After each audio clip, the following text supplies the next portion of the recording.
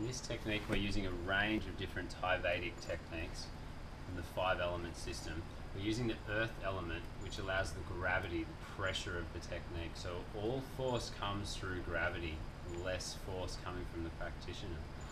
We're also using the fire element, which is specific focused point. There's a very specific part of the heel that's coming in on the piriformis.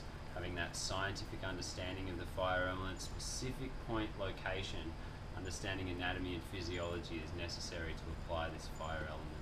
There's lots of the air element as we flow in and out of this technique. Stretching with motion is the air element.